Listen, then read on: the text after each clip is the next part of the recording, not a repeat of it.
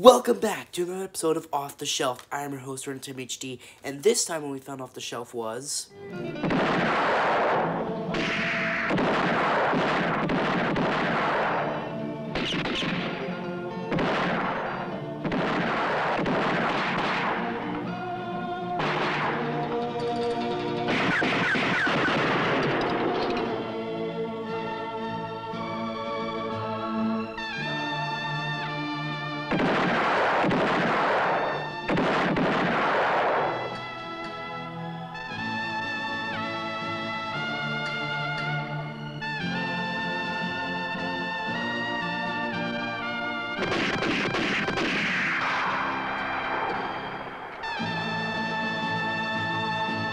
For a few dollars more. This is a double pack, but it's there. This is the classic Sergio Leone film. The iconic score by Ennio Morricone, starring Clint Eastwood and Leone. It was released in 1965. It is a spaghetti western, and it is a part of the Dollars trilogy, which includes For a Few Dollars More, Fistful of Dollars, and The Good, the Bad, and the Ugly, which I've bet you've heard of at least one of those. So, yeah, if you can't tell, I like this movie quite a bit because, I got the gun here, got a hat, poncho, and everything, so I like me a western, so it's pretty good. But I did like this movie a lot. I think from the little I can remember from A Fistful of Dollars, it's been a little while since I watched it, I think I enjoyed this film a bit more. I just feel like, it was a little more action-packed, I'm a more action kind of guy, and also the story beats were good, too. I'm not saying this didn't have a good story, I think it had a pretty good story. Yeah, I just found the score, obviously, as I said, Ennio Morricone, absolute, legend, amazing composer, the greatest Western music of all time. He's made the greatest Western music of all time, hands down. And the score in this movie is great. That's probably one of the best parts of the movie. But also, as I said, Clint Eastwood, Leone, they're both great in this movie. I think also the villain, I can't remember his name off the top of my head, but he did great too. I think he was also in A Fistful of Dollars, and I think he's also in The Good, the Bad, and the Ugly as well, I think. I still have to watch it. I know I'm not a real film fan. But, yeah.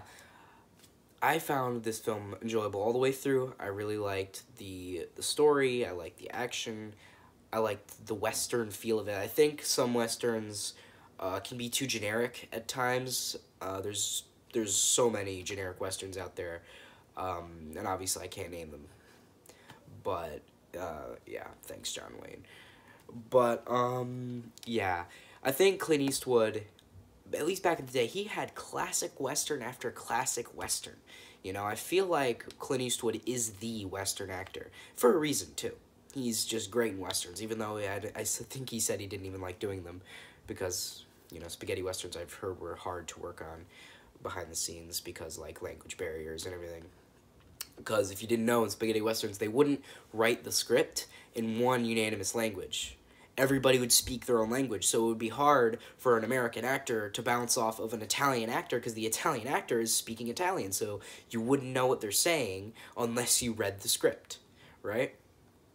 Or not even. You had no idea what they're saying, so you can't really bounce off their dialogue. You're just reading your lines, right? And I've heard that was a really difficult thing to do, and it sounds difficult. You can't really work off the actor. You just kind of have to do it yourself. But yeah, this movie was great. I liked all the sets. It just felt like what I want a Western to be. Dramatic, action-packed, and just a bunch of great dialogue, Great dialogue, great action, great story, and just great, just great everything. A lot of this movie was just great. Well, most of it. But honestly, I know this movie isn't perfect. Obviously, no movie's perfect.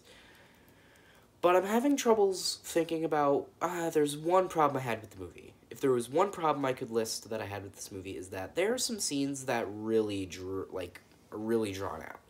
And I think Sergio has said that he likes, drawing out scenes, and he likes long takes, and he likes long things. And that's his preference, but some of these scenes are just way too long. I mean, some of them have a reason for being a little longer, but I feel like some of them could be cut down. What's smacking your leg?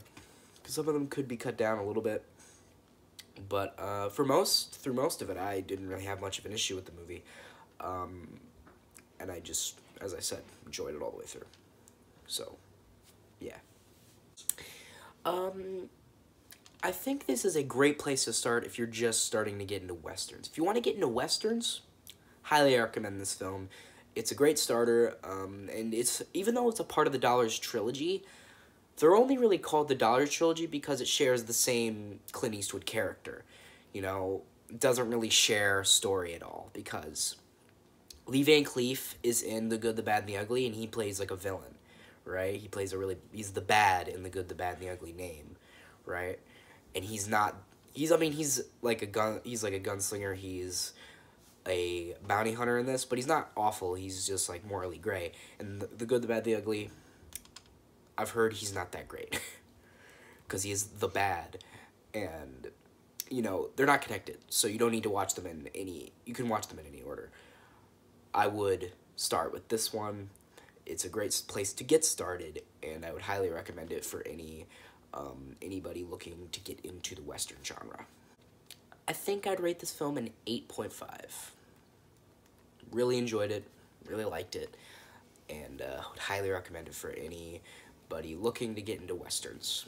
And, you know, I think I've said my piece. I think I've said what I need to say.